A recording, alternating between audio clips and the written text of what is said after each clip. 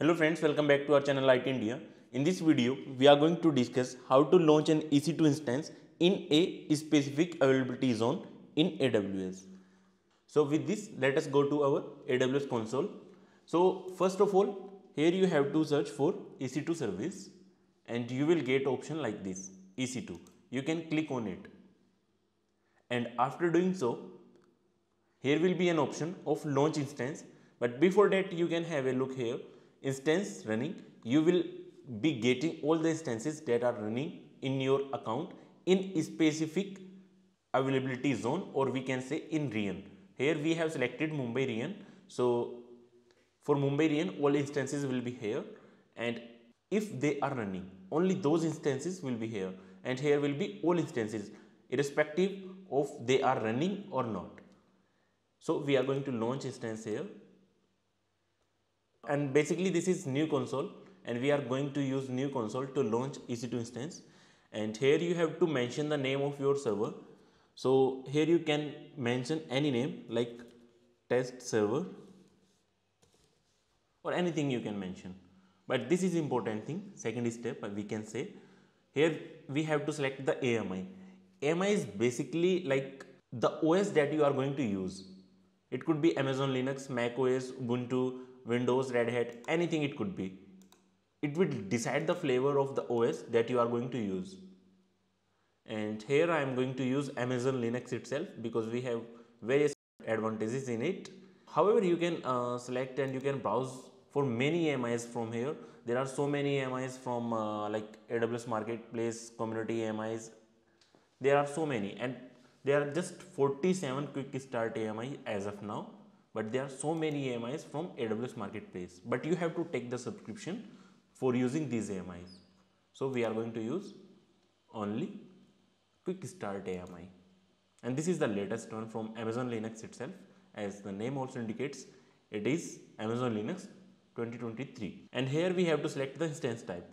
Basically it depends on your load, how much will be the load and what is your requirement. You have to, because there will be different provision and at the same time there will be different cost and different charges for different instance type. You can have a look and you can understand everything from here. Like here we are getting just one vCPU, and here we are getting up to 32 vCPU, and memory is also very high, but at the same time the charge per hour will also be very high. So this is the difference, and here we are just selecting T2.micro. This is free tier eligible. After that, this is also very important because without key pair we have to do various technical things to log in. However, this is not the scenario. We will not be able to log in without key pair, but to make it simple we can create new key pair, and you can type any name. I am just typing test key pair. Here you have to use PAM. If you are using any Linux machine or Mac OS, if you will connect to this instance from Linux or Mac OS, then you have to select PAM file. And if you are trying to connect from Windows using PuTTY, then you have to select .ppk. So I will be using ppk because I am using Windows at the moment. And at the same time, if you have generated ppk, then you can also convert it into PAM and the vice versa also. So there is no such restrictions. And I am going to create key pair. So this key pair has been created and downloaded. Okay, and now we were focusing on a specific availability zone, so we have to edit that here.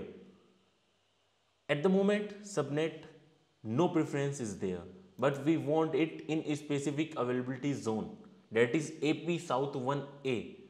So we have to select it here. Otherwise it could have been created in any of these availability zone. So this was the only clue, or this was the only important thing that we were focusing in this video, and after that we can just launch this instance.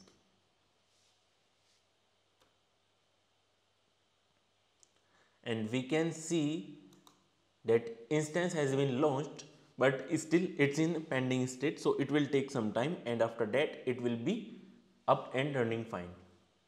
So let us refresh this page, and you can see that availability zone here is AP South 1A only, and you can see that instance is running now. So friends, this was all in this video, and I will keep making such videos which are related to different services in AWS. However, most of the videos will be specific to Amazon EC2, or I can say EC2 Linux as well.